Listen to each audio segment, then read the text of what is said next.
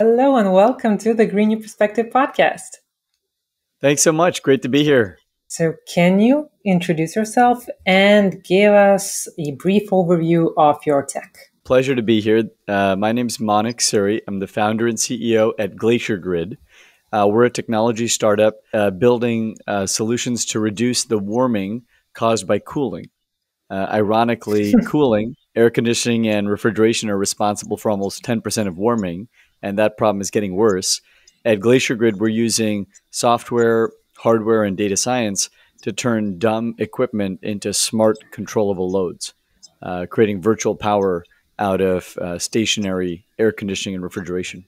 And how has your tech improved the efficiency for grid operators and, users on the location where you implemented it? Yeah, several things. We help business owners that have cooling reduce their energy bills and reduce their total use.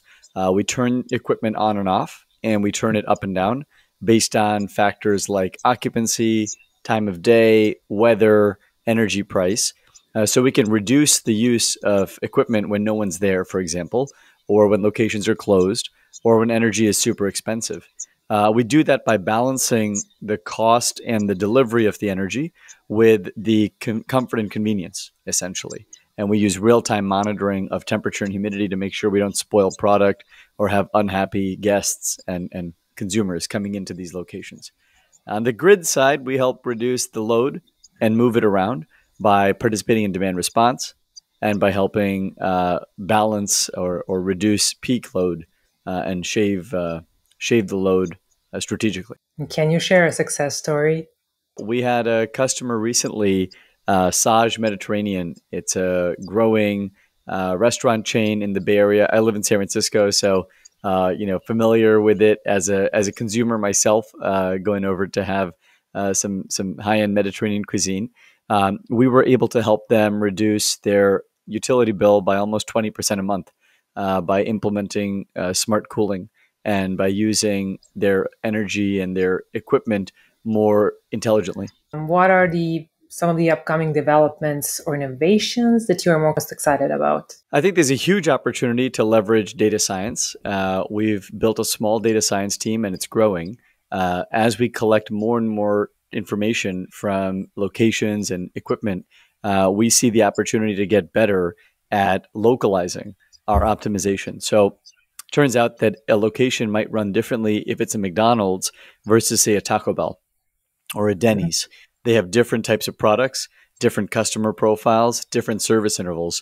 So knowing what kind of location you're in and whether it's in Los Angeles, Texas, or Boston, for example, those kinds of local variables can really affect whether to use the energy, when to use it, and how much to use. And it's a great problem for applied data science.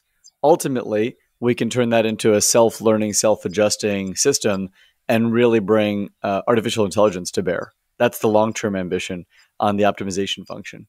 But the first step is to collect a bunch of data. We're in about 4,000 locations today with a little over 1,000 customers and growing.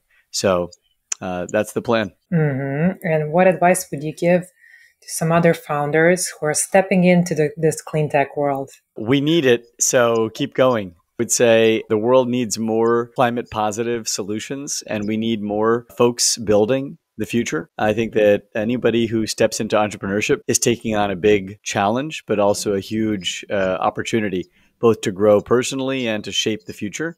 So I wish every climate entrepreneur, much luck and happy to help and be supportive in any way I can. And what challenges have you faced? How can they overcome them based on your experience? Depends on which day of the week. Today's a Thursday, so so many challenges. I think that entrepreneurship is humbling because firstly, you have limited resources, so it's always about doing as much as you can with very fixed and tight constraints. So that's a challenge, and I think learning to be scrappy, learning to be disciplined, learning to be resourceful. That's a huge part of becoming successful, which we're still working through in the early years, but definitely a big part of success. A second, I would say, is agility, being able to change direction, take new information. We launched our company a few months before the pandemic started, and we're raising our first round in Q1 of 2020.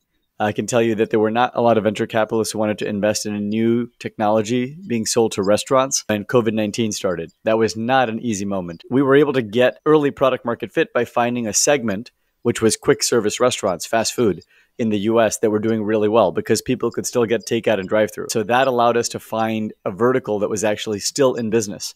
The rest of the hospitality and restaurant industry in 2020 was basically dead because of the COVID-19 pandemic. But because we found that one use case, we could grow, and we tripled in 2020 and then again in 21.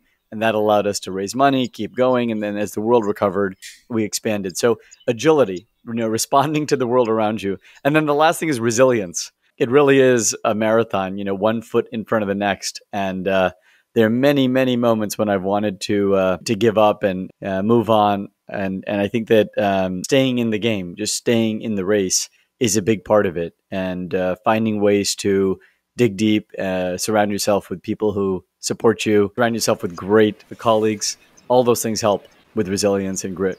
Yeah, you mentioned that you're here to share your knowledge. So where can people learn more about your company, about you, where they can connect with you? Would love to be in touch and be supportive. And also, if you're interested in our work around clean cooling, please reach out. Our website is glaciergrid.com. Manik at glaciergrid.com is my email, Manik. I'm on X and of course, LinkedIn. So please reach out. We're based in the Bay Area, but hiring remotely, and excited to chat more. Thank you for being a part of the Green New Perspective podcast. Thank you. Great to be here. Thank you for watching New Perspective Spotlight series. If you like our content, please consider subscribing to our social media channel and follow our podcast on your favorite streaming platform. Thanks.